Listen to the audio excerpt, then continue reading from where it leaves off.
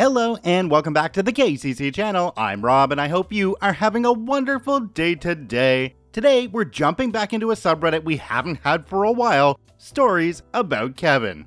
Before we start, today's Would You Rather question. Would you rather have X-ray vision of all people out there, attractive or not, or have everyone else have X-ray vision of you? Let me know in the comment section down below. This first story comes to us from Cyclone Nerf. Kevin fractured his spine because he didn't listen to the instructions 4 times. Let's jump right in. This happened last year. Myself and my colleague were running our monthly parkour workshop. I'm going to say this before all the parents who think they know better than me about parkour, but have never done it once in their lives say anything. Parkour, contrary to popular Karen-like opinion, is not very dangerous. Like with all sports, it has its risks. And like with all sports, it has coaches, me, to train properly to avoid and lower the risk of injury. But just like in American football, for example, broken bones and concussions still happen. I myself have been doing parkour for 6 years, and I've never broken anything. I've fallen, winded myself, and had some scrapes and hard bangs against the floor. But I've also played rugby for 7 years and received way more injuries from that than I did parkour. But back to the story. During this workshop, parents were there watching, as this is only 1 hour long, so they stay to take their kids home afterwards. We had kids as young as 6, I think, that day, to as old as 13 or 14. Kevin was an older kid who was about 14. He didn't look like a Kevin, and had done most of what we showed him to do on either his first or second go so far. His mom was not a Karen. She, ironically, was a doctor. So we had just gone over our landings and shoulder rolls, and we're going to put them into practice. So what we did was gather them all together, and I told them the next steps. In parkour, we roll to disperse the impact so it doesn't hurt our joints. Now, this wasn't exactly a high jump, and I've had the little kids in previous workshops do it with no problem. The jump was about 170 centimeters high down onto grass. This is what's next, guys. You're going to start down on one end of this block, jump over to the other end, then jump down. Remember, landing feet first, bend your legs, hands out, and turn your head as you roll, and push forward to roll out. Explained it once. I then climb up and show them while saying the steps as I do it. Explained it twice. We then split them up into groups. The other coach takes Kevin in his group, and I have mine. But while I'm coaching, I can see the other coach quickly explain the instructions again on his block. And I see him demonstrate it again quickly, but just the end part, explained it 2 more times. Kevin had now heard the instructions 4 times. So far, everyone is landing it perfectly. They're all jumping down to their feet and landing it. Then it's Kevin's go. I didn't see him do it, I just turned around to see him halfway getting up and cough as the people in that group and some of the parents went, "Whoa!" I asked the other coach what happened. He said instead of jumping down to his feet, he decided to dive roll from the top to the ground. For context, someone like me could do that and be fine, might hurt somewhat, but I know how to take an impact like that. I just wouldn't do that because that's an unnecessary move to do off the end, and it's a lot of impact. So for a beginner like Kevin, something like this would hurt a lot. Also, a dive roll is where you dive like you would into a pool, but you change your end into a roll. Look up perfect dive roll on YouTube to understand better. But he got up and walked away from it and finished the workshop. His mother wasn't angry and saw he wasn't paying attention to the instructions, but she later told my boss, who told the other coach and I, that he has a small fracture in his spine. He went to bed with a sore back and woke up in a lot of pain. Sucks to be him, to be honest. I think the public's perception of parkour is tainted by all the YouTube videos out there of people doing it from rooftop to rooftop in very unsafe looking situations where one single misstep means you're falling to your death. Myself personally though, whenever I hear just the word parkour, the only thing I can think about is The Office and watching them jump over the desks and whatever else they could find, yelling parkour every single time. It's been tainted. Do me a quick favor and take a look down below the video. If that subscribe button's still red, it means you're actually not subscribed to the KCC channel. Please hit that subscribe button for more daily Reddit stories. This next story comes to us from Privateer Redbeard, Twin Kevins. Let's jump right in. I taught high school for 7 years. I only truly encountered Kevin twice, and they were a set of twins who insisted on taking every single class together. I taught foreign language to them, or rather, they sat in my class while I taught everyone else foreign language.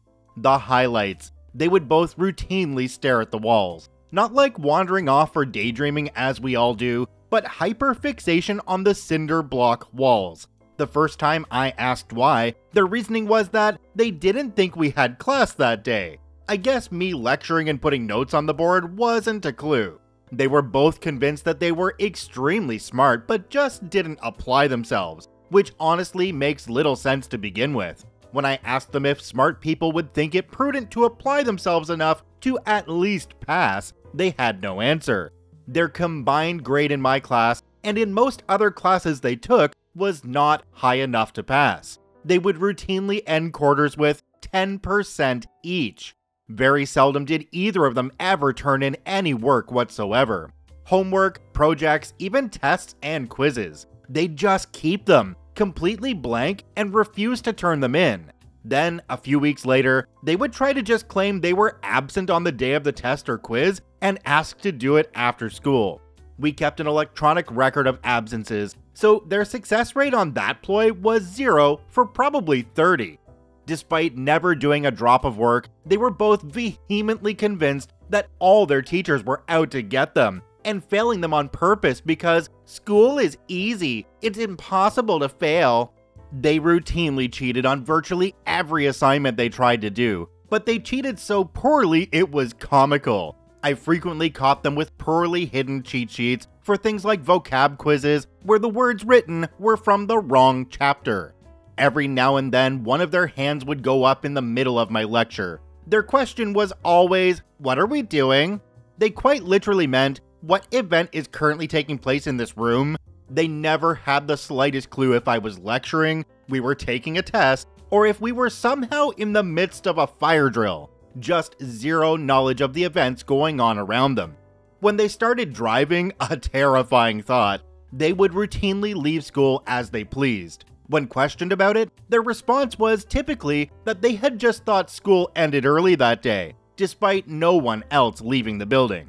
For a solid semester, they both became unnervingly obsessed with Reddit, to the point where after anything occurred, one or both of them would say r/insert noun as though it was the funniest thing known to man. For example, if I said the word homework, one of them would chime in with r/homework, which absolutely no one found entertaining in the least. Their English class took them to see a stage play adaptation of The Birds, the Hitchcock horror movie. For probably 2 months after seeing that play, they would both constantly mutter, "The birds, the birds, the birds, the birds, the birds, the birds, the birds, the birds," under their breath for seemingly every minute of their waking existence. Then, one day, that, thankfully, just stopped. The most soul-rending interaction I had with them was at one of our frequent meetings between me, usually a few other teachers they had, the administration team for the school, principal and 2 VPs, and both their parents. They were seniors, were short on credits to graduate by an alarming amount, and had the intellectual capacity of young children. I asked the 2 Kevins point blank, "What skill do you believe you have, or at least have the ability to attain, that someone in the future is going to pay you for?" Absolutely blank stares from both of them. The silence dragged on. Minutes went by, while all 10 of us in the conference room just waited. Their parents just sort of looked dejected. Finally, maybe 3 or 4 agonizing minutes into the dead silence, one of them said, "Video games." Last I heard, their parents made a large donation to the school, private Catholic school. They took summer classes to make up their missing credits. Both graduated, and both were accepted to a very highly ranked engineering college in a neighboring state. I do not know what has become of them since. They would be seniors in college right now. I was absolutely told that back when I was in high school, that I was smart but I didn't just apply myself, It wasn't something I was telling people, it's what I was being told about myself. To be honest, when I was in school, I had random bursts of motivation so I could do the work when I wanted to, but most of the time, I just didn't want to do it. Something that makes me wonder here though is the parents that made a major donation to the school just to get their kids to pass. I guess these parents don't realize that no amount of money they throw at schooling is gonna make these kids functional members of society. This next story comes to us from Crap Poster 9000, a town full of Kevins. Let's jump right in. I grew up in a crappy middle-of-nowhere town in the Midwest USA. I could write a small book on the stupid of the town, but here are some of the highlights. The local diner that all the locals thought was awesome was always serving meals with meat still frozen in the middle, and almost everything was freezer burnt. The entire place stank of rotting food and pig crap. Like, farmers would walk in with crap literally sloughing off their clothes, and that was normal. All bread products had that distinct aftertaste of mold. Thing is, a solid portion of the town's population truly believed that to be fine dining. The whole town hated outsiders, to the point of hurting their own businesses. What makes someone an outsider? Your family doesn't live within a few counties. If your grandparents weren't a 20-minute drive away, many would unironically think you are working to bring about the town's downfall or whatever dumb butt crap and will do petty garbage. Local realtors would try to sabotage outsiders if they think a local might want the house. When you eventually get sick of everyone's stupidity, those same realtors will try to force you to sell for insultingly low prices to one of their relatives. The local school system allowed the same bumpkin teachers to use literally the exact same material for the entirety of elementary, for who knows how embarrassingly long.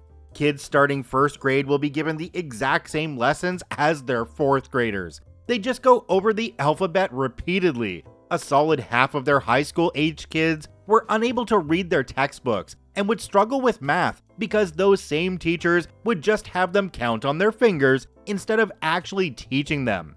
Some teachers also teach old wives' tales as a fact, like toads causing warts. As far as more specific stories, one of the dumber local families moved in next door. I only knew one of the kids before this who was a really dumb pathological liar and a thief. Someone must have told him early in life that his nose shrinks when he lies, because he would puff up his nostrils every time he would lie. I last saw him in his mid-teens and he was still doing it. However, the youngest was considerably dumber. He couldn't reliably dress himself. I don't mean like a 5 or 6-year-old putting his shirt on inside out. I'm talking this dumb butt wouldn't put on underwear and wouldn't pull his pants up over his butt well past 10 years old. He always had the most annoying tone to his voice, as if he was trying to imitate a baby, and would sit his bare butt on the ground and cry for a minute every time someone told him off. The oldest of the three seems to have inherited all the brains, and from what it seems, he rightfully tries to spend as little time as possible with his siblings. They, for whatever reason, got multiple dogs. They kept one inside and one chained up in the back. I doubt either of them were taken care of. There was a layer of dog crap covering everything the dog in the back could reach within its short chain, and it would bark and cry literally 24/7. It seems they often let the dog they had inside crap inside the house. Whenever their door opened, you could smell it. When they did let it out to do its business, it would crap in our yard. They all left really weird garbage everywhere. I have found raw meat tossed into our yard from them, and there was often parts of random cars, lawnmowers, appliances, etc. randomly strewn about. Of course, the dogs they got were bully breeds. They are lucky the ones they got are actually pretty sweet and as dumb as they are instead of violent, because the one they kept indoors would always find a way out every few months and go for a run. Rewinding some years, we had another next door neighbor that was just as evil, like taking their lawnmowers 10 feet over the property line to destroy our rose bushes awful. This backcrap crazy lady had like 20 cats, a dog, and a son who would shoot our dogs with BB pew-pews in the early morning. Their cats were completely feral, like hide under our cars to then attack us as we get in every morning. My folks had to start trapping and taking them to the county to take care of them because they were a hazard and a potential rabies risk. In the first few years of my brother and I being in daycare, one of the more well-off neighbors up the hill had a little psychopath kid that would wait for us to be let off the bus and then let out their violent dog. Honestly, it's lucky none of us got mauled to death by it. When they were eventually forced to put it down, that little bee kid of theirs would still wait for us, just sulking because she didn't have a beast to sick on us. At the daycare proper, there was a smaller kid who, looking back, probably had pica. The other kids would tell him that the mud on the property was chocolate, and sometimes the kid would fall for it multiple times a day. He seemed to grow out of it eventually. Towards the end of me having to be there, some of the younger kids would get into big brawls, like some of the younger kids always had black eyes because of it. Apparently, that was normal in the eyes of the daycare lady, but me supposedly calling one of them a bad name when I wasn't even there that week was an affront to God. The rumor mills of the town were firing on all cylinders, trying to find dirt on people they didn't like. Unfortunately, my mother, a teacher at the high school, became a target towards the end of her time as a teacher there.